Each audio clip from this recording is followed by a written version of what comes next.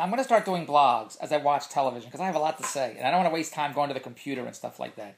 I'm watching the Housewives of Orange County. I can't get enough of these Housewives shows. And I got a lot to say about Beverly Hills and all these. But this Orange County, this rich girl, I don't know everybody's names. I don't know the names on Family Guy. I call the dog, and the baby. I don't remember everybody's names. This girl married this, not a dermatologist, a plastic surgeon. They live in a gigantic house. I can't even begin to tell you how big the house is. And he's a nice guy, and she's pretty, and she has plastic surgery, whatever. She has all these kids. I think she's Jewish, and he's not Jewish. I think she's Jewish, but the kids' names are Max and all Nikki and Katrina, all non-Jewish names, whatever they have. Who cares? The girl, the wife, brought in live lobsters from Maine. They live in Orange County, so I know she got them somewhere. And the live lobsters, she's carrying live lobsters with the bands over their claws. I feel terrible. When I go to, there's a restaurant here called the House of Chan. Andy went to get Chinese food. It was $91. Do you pay $91 for Chinese food? And not just for 2 egg rolls and a wonton soup. But we didn't order there. It's stupid. Their steaks there are $48. We used to go there all the time. One time I went there and it cost me $800 because I went to the store next door. I went to get Chinese food, and next door was a clothing store, and I bought $800 worth of clothes when I went to get Chinese food. So it was the most expensive Chinese food I ever got. And that was a while ago I did that.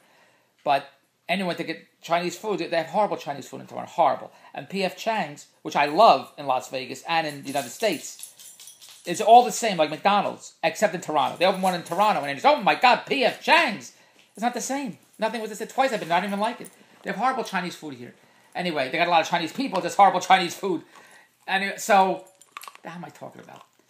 So, she brought there, they have a big lobster aquarium. And if you want lobsters, at this place called House of Chan, which you go there for steak. Even though it's a Chinese restaurant, believe it or not, but you go there for steak.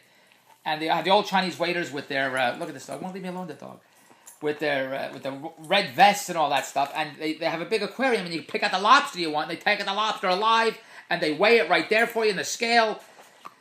And I couldn't do it. Andrew likes lobster. I don't like lobster. I maybe have a piece of her. She said, you want to try my lobster? The best lobster I had was in Florida. I could have been Joe's Crabs. I don't even know where I was at years ago. But I can't do it. I can't get live lobster and say I want that one and then kill it. I can't do it. I just can't do it.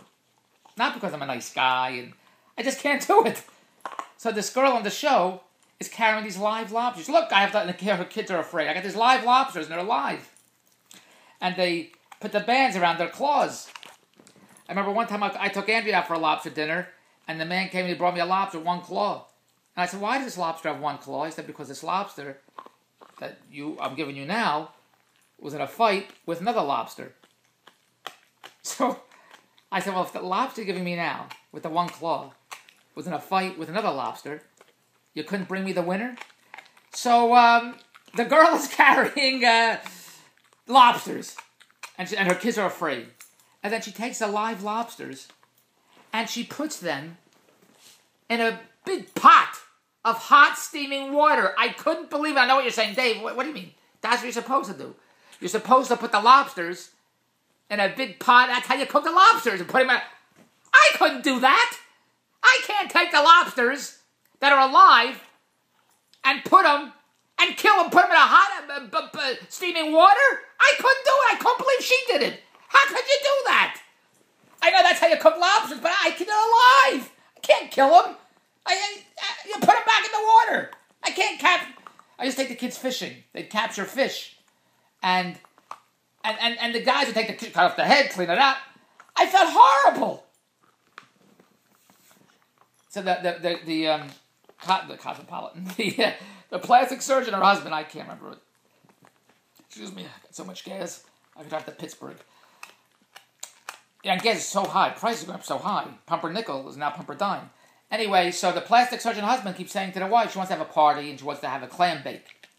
And the husband's, a clam bake. You know what goes good with lobster? Onion rings. I love to have onion rings. And the wife says, we're not having onion rings. Oh, I love onion rings. Why can't I have onion rings? She keeps saying, we're not having onion rings. You're being annoying now. I think he's being annoying.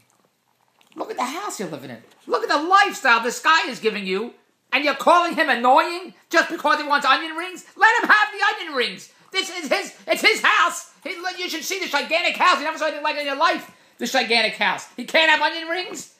Then he keeps bringing up the onion rings. She says, if he says onion rings one more time, I'm going to strangle him with an onion ring. Why can't he have onion rings? He's given her a wonderful life. He's probably one that bought the lobsters. She was a model, and she's a very nice girl, but let him have onion rings. And that's the whole purpose of this blog. Let him have onion rings. Now, I want you to go to David